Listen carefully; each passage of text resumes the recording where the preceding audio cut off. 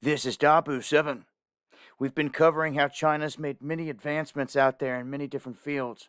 And we've talked about how China has launched many different things up into space, of which we really don't know what's going on. We do know that they have this Jade Rabbit rover, this China U-2 rover, making moves around the moon. Now, they're said to have a base on the backside of the moon as well. And they have been releasing images.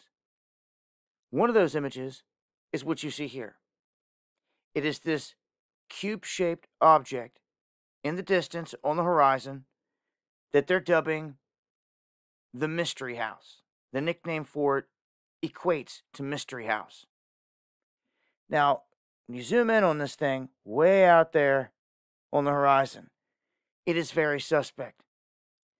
It looks like two very tall structures, side by side, same height, same size, standing well above the ground in this area. So apparently it's heading in this direction.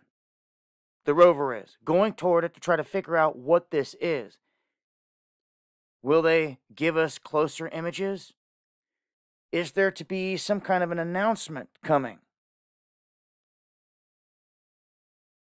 Not quite sure, but I can guarantee you one thing. As all the stars are aligning, they're gearing up for a big show in the heavens. I break this down and discuss it in the live streams. Make sure to join me as I go live Monday, Wednesday, and Friday, 9 p.m. Eastern on DLive, censorship free, diving into these stories and a whole lot more. And hit that subscribe button for more. It's been Dabu7. Much love and eyes to the skies.